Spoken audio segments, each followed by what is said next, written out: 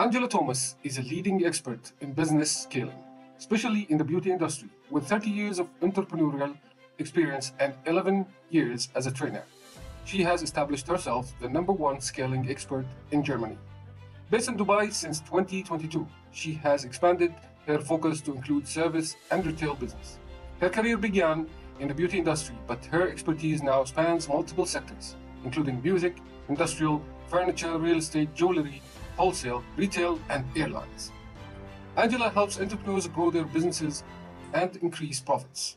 She works closely with her mentees to analyze their situation and identify growth potential. Regular one-to-one meetings develop a strong entrepreneurial mindset, and optimizing financial processes are central to her approach. Clients benefit from her mentoring through personalized assessments of their business's situation to identify specific growth opportunities. Regular one-to-one meetings address ongoing challenges and strategies. She helps develop a strong entrepreneurial mindset essential for sustainable success. Angela also enhances financial processes to maximize profits and efficiency. First of all, selling is nothing bad, forbidden, or dirty kind of thing, that you're just like scamming somebody's money out of the purse.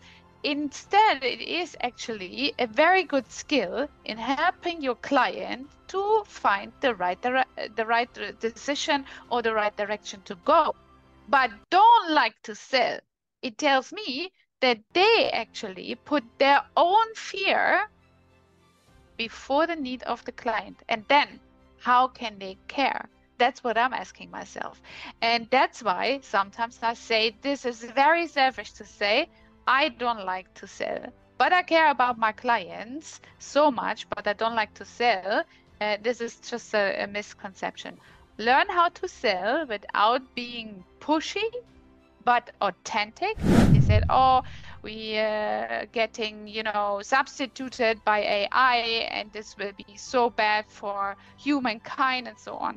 And I think actually that you have only the ability to grow when you understand the matter and the importance of AI, because we are not getting substituted by AI, but we're getting substituted by people who know how to utilize AI.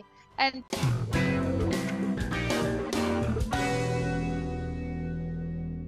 again, as usual, before we dive into this treasure trove of wisdom, here's a little something from the heart. Every subscription, every like, every share means the world to me. It's not about numbers. It's about the incredible community we're building together. So if you haven't already, make sure to hit that subscribe button, drop a like, and share it with your friends.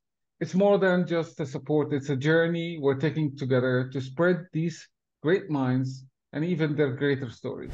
Monday Talkers, today we have a special guest who's here to help us to unlock the full potential of your business. She's number one scaling expert, a sought-after speaker, and a passionate entrepreneur, Angela Thomas, also known as the business brainiac with a heart. Thank you so much, and thank you for having me here. What a wonderful introduction. Thank you. Okay, in this episode, we'll dive into the world of business scaling with Angela. She'll be sharing her secrets to maximizing revenue, escaping stagnation, and building a thriving business without sacrificing your well-being. We'll discuss also overcoming the fear of sales, hiring the right people, and achieving sustainable growth. Get ready to be empowered and take your business to the next level. Angela, welcome to the show. All righty, let's get started. Yeah, the subscription is always important because also the people are helping actually their environment, their friends of getting something very interesting. So that is also a good feeling and a good motivation, I suppose, to subscribe. Let's get into this journey together. So let's start with Angela. Who are you? Let's start by getting to know a bit better You've worn many hats throughout your career, entrepreneur, speaker, coach. What drives you and what's at the core of who are you, Angela? In all of the businesses that have ever started or industries that I worked with or in, it was always about selling. It was always about scaling. So I actually grew up in East Germany, and my childhood was actually in a bakery where I always saw my auntie how she actually, made even the last piece of cake to be sold, the last piece of bread to be sold. And I remember myself standing behind that old kind of cashier. And these times you have to still, roll them. And I just remember how I even always looked above this, because that was a really forbidden stage to stand and attend, not to go into the sales room. But I somehow managed to sneak in anyway, and I was looking over this cashier to find out how my auntie did that, because every evening when the bakery closed, then they made a little celebration, and when every bread was sold out, that they have achieved their goal. So that was sticking to my head, and from now on, actually, through all my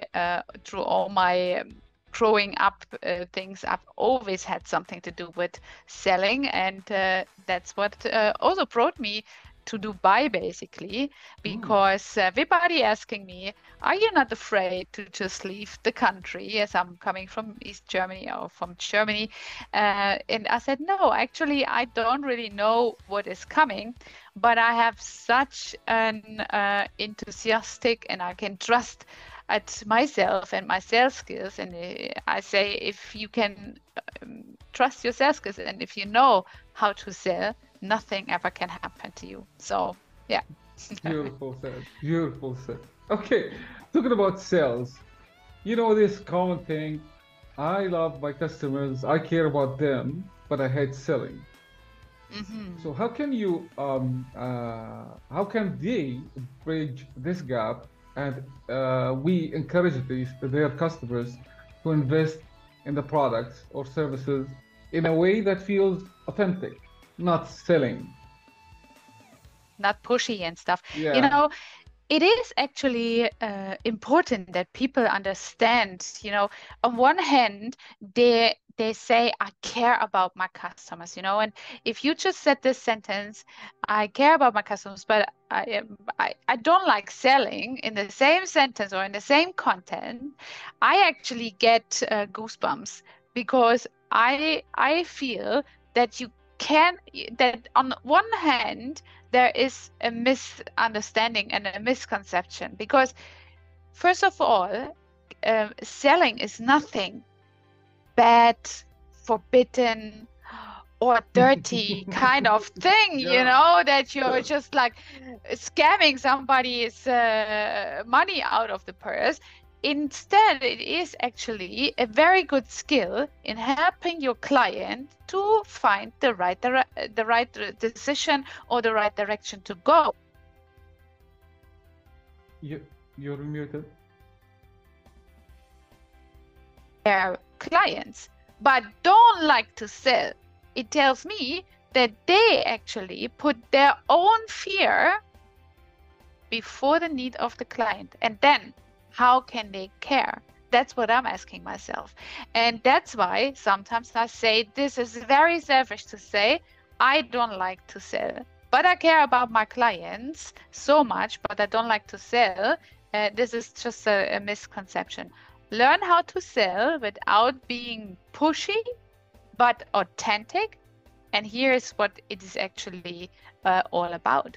You have to actually try to understand your client. You don't push your client, of course, but lead him. And in the form or in the moment that you try to understand your client, you understand his or her needs, and then you support them actually with your recommendation, because what they want to have is actually a shortcut of what is the better product for them, the better option to book with you or whatever service you have, and then based on that, having a time-saving decision made.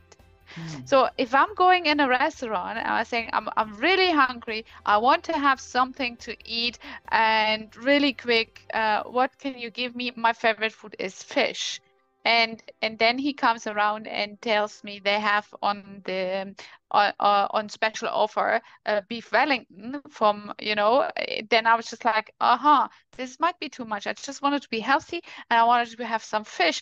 And he did not listen to me at all what my needs are. I'm hungry and I want to have some fish, and he's not recommending me any of his fish menus. The reason why I'm asking is to have the shortcut, because I'm very hungry and I don't want to go through all the menu by myself and to see what I'm taking, but I wanted to have a recommendation. If somebody comes to you and they might not ask you for a recommendation, you still can ask. Who's asking is always leading. That's my situation and my understanding. And if you ask your client, you also show interest for your client. And that doesn't mean that you first, start selling on a hardcore, Yeah. But in terms of trying to understand your client, then you gather information based on that, you can authentically give a recommendation. And mix to that with some skills onto it about how to ask, how to use the tone of your voice, speed up in speaking, slow down in speaking, have the voice up or down. It is something that you can, for example, utilize, but it doesn't have it doesn't have anything to do with scamming somebody's money off if you are describing yourself as a salesperson. Beautifully said. Now, I believe we should go to the basic. Like, how do you look at your business? If it's like you have these items and you have to sell it out, and you're scared to sell it, or you feel shy to sell it, this is like need to pay a revisit here, because if you don't look at it, it's a kind of solution or pain healing for your customers. You're hungry and you're looking for fish. So if I don't just like offer you the right fish that you're looking for and adding or like a solution to that, then I have to look again of the scale of my selling, right? Or the concept that I'm looking at my own business. If it's not a solution, then it's not a dead item on the shelf that I need to just like sell it out, right? So it's a way of thinking of your own business, rather just like going to the skills. Before you go to the skills of selling, you have to look at your business as a problem solving, or a pain healer, or some service you're doing to your customer, or some at least a favor, but of course paid one. Agree with me? Yes, I totally agree. And we have to maybe also rearrange the picture of selling. If it comes to selling, everybody thinking, most of the times, habits like the Wolf of Wall Street, talk, push. And then you don't have any other chance but saying yes. Other than that, you don't come out of the, conversation. But if you redefine it nowadays, into this time century, selling has become totally reinvented. And also the client wants it to be totally different. So if you have a client whom you talk, as I always say in my words, whom you talk with your words on the wall, so they cannot back out anything but to say yes, you easily have the idea of them coming back the next day for, you know, refund, for complaint, unsatisfying, stuff like that. You have a high note of complaints and, you know, not Reviews. happy clients. Yes, yes. Reviews.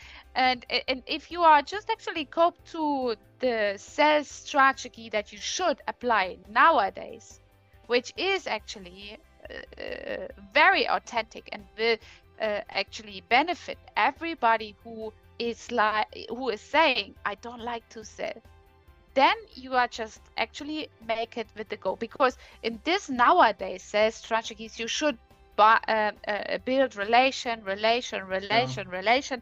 means asking and asking what you like. How did you do it before? Why is that what you like? And so on and so on. Why do you like fish? Maybe we don't have such a big fish, but we have halloumi with a nice salad to it. That is also very light. So if you know my motivation, why I wanted to have actually a fish dish, even not having fish, you can find out more what is behind my desire of having that fish dish, and then recommend me something else. So you started actually to understand your client, you understand my needs, and then you just swap it around, and then you can bring on whatever you like to have for this client and for this customer. So nowadays, if you build a relationship with your client, and I assume everyone who owns a business and has a service to sell would love the clients to be happy. Yeah. And this is nothing easier than to build up a relationship with this client. You just have to be interested a little bit in humans. And I suppose if you're having a business, you can do that, you know. It's nothing. Put yourself in their shoe, right? Exactly. Go a mile for your client, a mile in their shoes, and then you find it out. And what is then your really superpower is that you are authentic. Yeah. And being authentic is actually already the sales done. If you then only combine it with, you know, some kind of strategies or techniques, you know, how to ask, as I just mentioned, how to use and utilize the power of your voice, tonality, you know. It's nothing worse if I'm just making mysterious checks, which we do sometimes, and I have my phone, and then I hear somebody, hello, what can I do for you? This is just so uninvited that I just actually wanted to hang up again. I did not understand who is on the phone, what they sell, what they have, what service they offer. So and funny. They seem not interested in who is actually also on the other side on the phone. You cannot imagine how many mysterious calls I'm doing for companies with answering like that. And this is always very it's actually shattering very much the CEO level that I'm introducing this, how poor the performance is on the phone. But this is also your first introduction of, you know, of your company and your first impression and your first step into how you sell and how much the client keeps down their guard, actually, because nowadays, you know, there's still a lot of people that have only sales strategies out of the 80s on their backpack, especially on this whole real estate agent market in this industry. They calling and they're pushing and they have sometimes some awkward strategies. You know, they don't even ask if I want to have you know, a building, a villa in South Dubai. They don't even ask if I have a family. So how can I imagine they mean it really serious with me? So this is actually from the scratches. So I out of my opinion, nobody has to be scared of sales unless they do something that you should not do anymore. It's push, push, push. And if you start to understand your client, you're automatically in the authentic mood, and sales comes not in a push manner but in a pull manner. So it's easy. Let's go beyond sales. Let's have this holistic approach to success. Yes. Okay. Hmm. So scaling business isn't just about revenue and selling. Yeah. What other key aspects should entrepreneurs focus on to achieve sustainable success? You know, it's so funny when people coming to me and want to have my guidance in scaling up their business, they often think they only can get sales trainings with me. And that is the non plus ultra what they can do. And with everything like that, it's solved, you know? Mm-hmm. But then I just need to actually put them a cold water over their head, giving them the cold shower of truth because it is not. If you have a very skilled person who knows how to sell, let's say they went to my training or in any other training, you know, and they know how to sell, but then they don't have the infrastructure in their business, in the company that I work on they Mm-hmm. can really poorly scale their business. So if you have, let's stick with this example of a real estate agent. If you have a Google sheet with all kind of addresses in, you know, and you call them randomly, you can't really barely make any kind of notes anymore because you're calling them already for so long, and all the tablets are already full with all the notes that you've already met, and you actually need to take a day vacation until you read all of this. You don't have a system, you know. But if you, for example, have a CRM system where you can structure your sales, talks, clients, needs.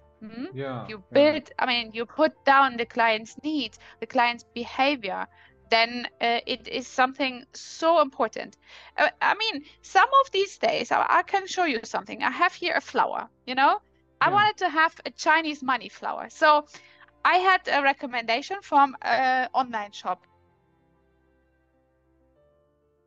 I just saw this picture from a big old flower.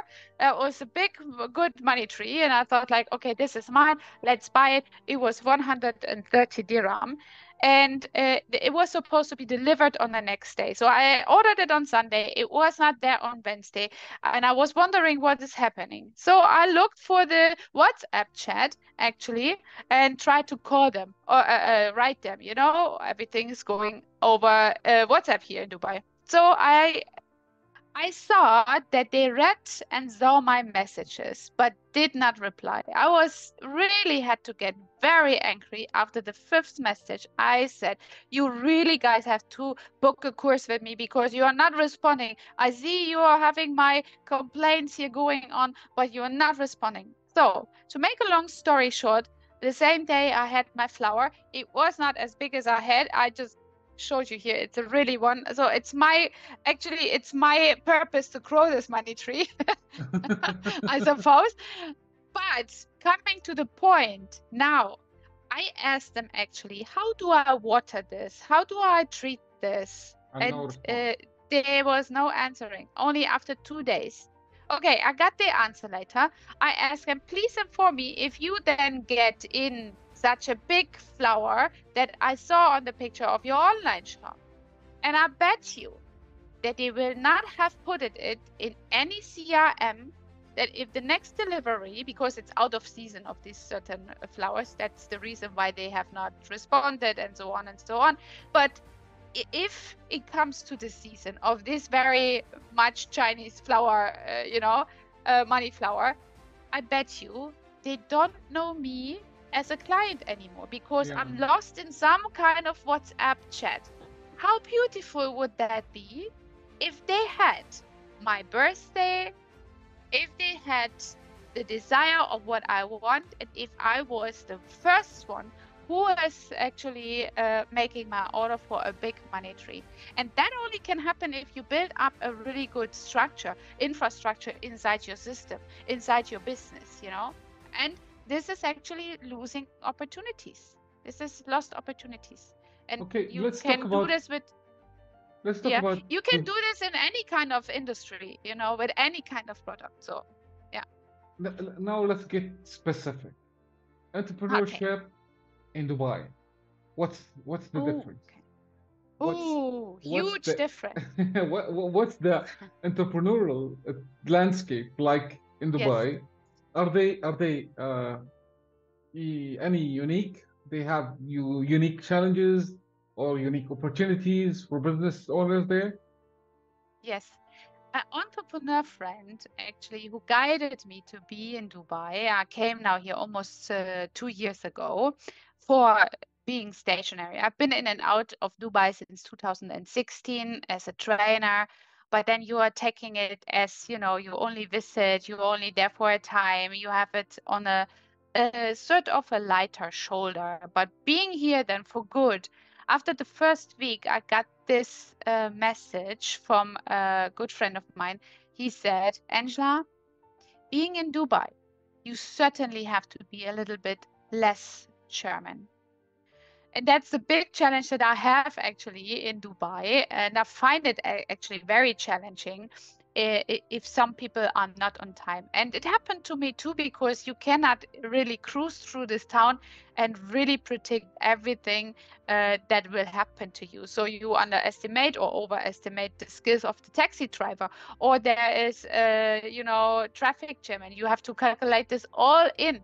So being on time for my entrepreneurship is such an essential thing, you know, being in and out of strategy meetings. I have a lot of business to do with my clients online.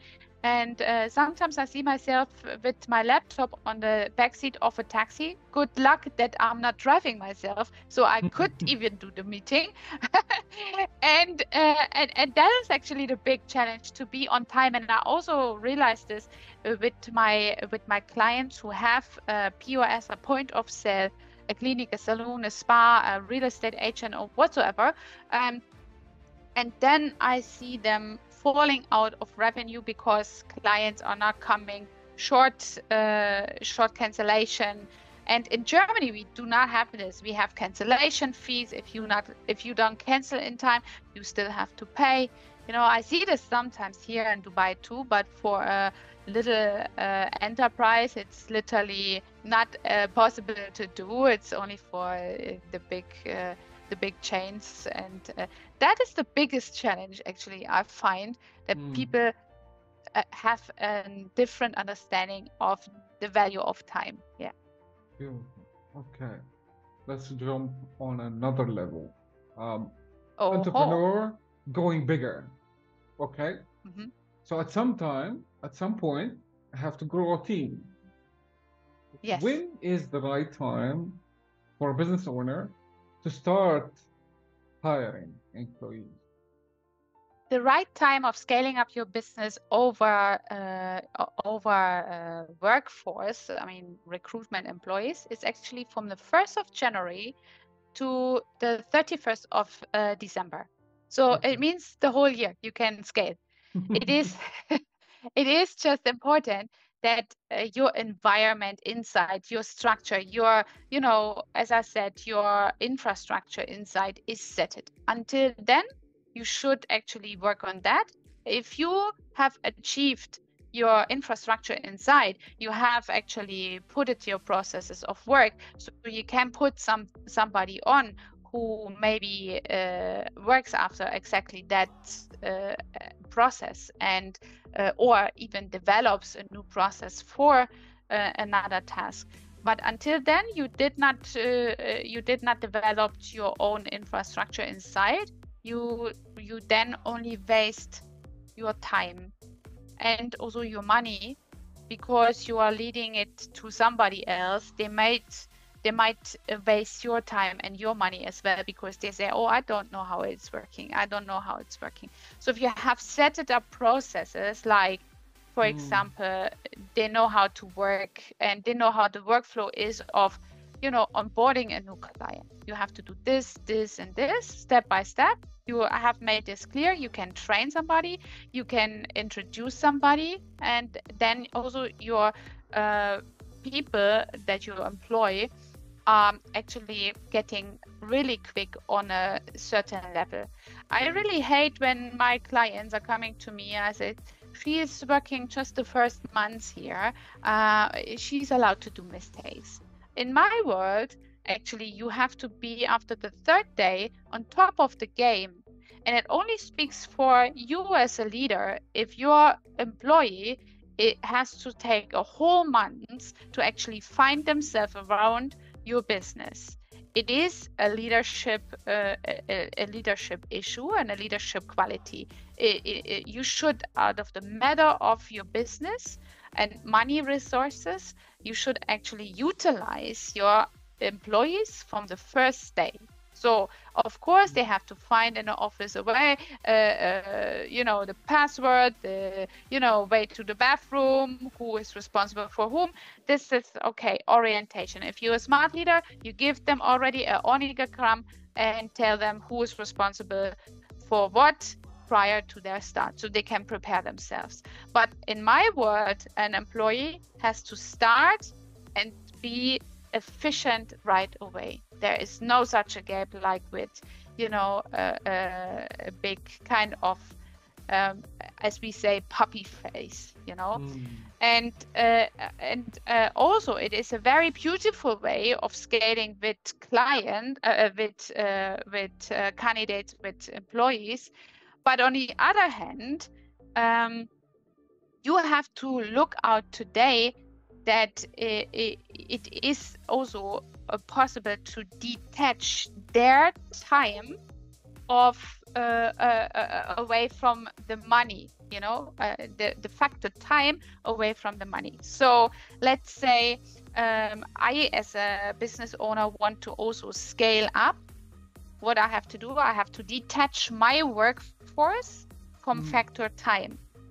And so if you can actually utilize your your employees that work for you also from the factor what they are to do, their workforce for, being attached to the factor time, then it's so beautiful to scale. So let's make an example. Me as an entrepreneur, I wanted to sell. So that's why I have, for example, online platform, this called the E-Academy, in which I have over 3,000 videos with all my trainings and some of these things that I'm sharing. And this enables me to actually detach my knowledge from factor time. So multiple people can actually learn with my platform, with the knowledge of mine, without me being personally there. Now, doing the same thing with my employees, it's even more leveraged, So having an employee who can utilize, for example, AI very much, so it's not needed for a business that I have one copywriter, one media buyer, one web designer, one content creator. Maybe I can have, with the help of AI, one person who can utilize AI so much that these tasks of 4 people are included in one. And that is scaling up your business. And my quote on this is, a lot of people, I was talking recently about this in an event, Tech for Women, it was just last week, and in which I introduced how to utilize actually AI in business. And in this one, it was my quote that we are not, because a lot of people was scared actually. They said, oh, we getting substituted by AI, and this will be so bad for humankind and so on. And I think actually that you have only the ability to grow when you understand the matter and the importance of AI, because we are not getting substituted by AI, but we're getting substituted by people who know how to utilize AI. And that is so important to understand nowadays when it comes to the matter of scaling. Yeah. I love that. Okay. Substituting by people who know how to utilize AI. Yes. Very clever.